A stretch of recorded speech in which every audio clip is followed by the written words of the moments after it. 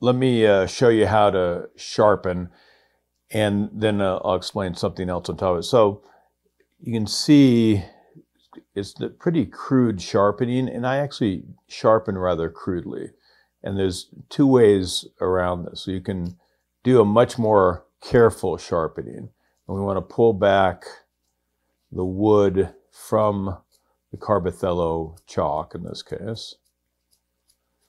And just little bit by little bit. And I'm looking for a taper, and I'll draw out exactly what we're looking for.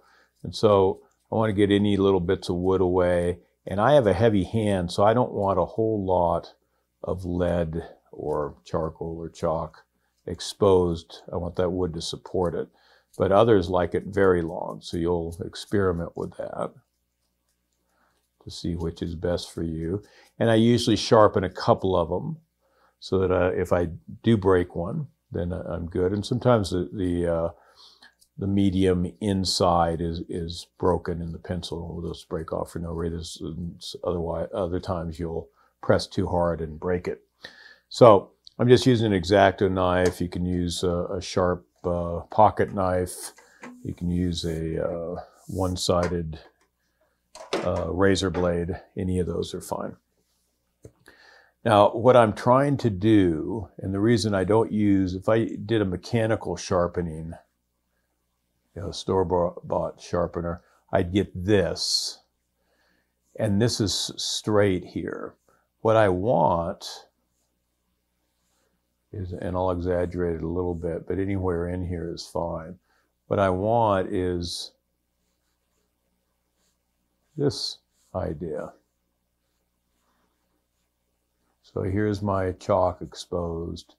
Here's my chalk exposed. As long as I want it that much or this much, anything in there. But I want it slightly bowed, and then I want several sheets of paper, and even a little more than this isn't bad. But I'm going down to the last pad. So it pillows a little bit.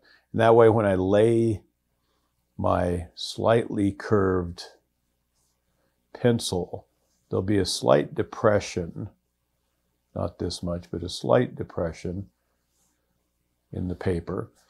And I'm going to be laying then my lead or charcoal, my medium in there, and this will curve away that way. And when I draw, I don't draw like this, I draw like this.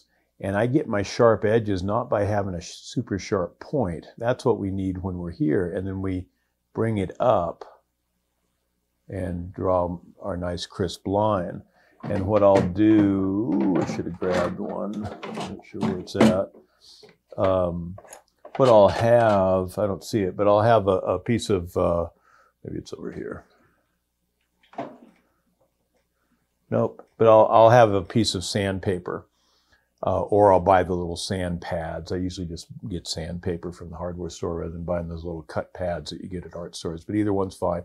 And I'll sand this down to get a nice sharp tip in there.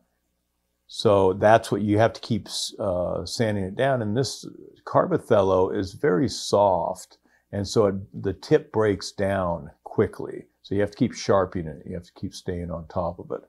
What I do is, rather than drawing this where you've got to get that pencil up fairly high to get your crisp line, if I go against the stroke, it's a little thicker.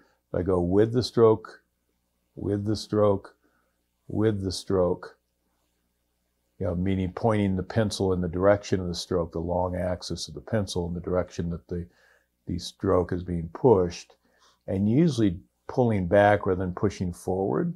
But sometimes you'll get nice crisp lines either way by keeping that in the direction. So that's what I do. I can lay this on its side and never touch the tip.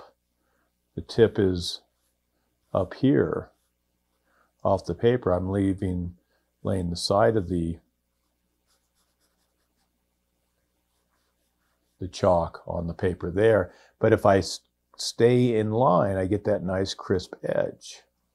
And I'll roll it around and check up here to make sure I'm not getting some little flat facet of it, since it's kind of chunky and not smoothed mechanically out or carefully rounded off conically rounded off on our sandpaper. So I'll double check over here to make sure I'm getting a crisp edge, and then I'll go ahead and draw that crisp edge, keeping my pencil in the long axis direction.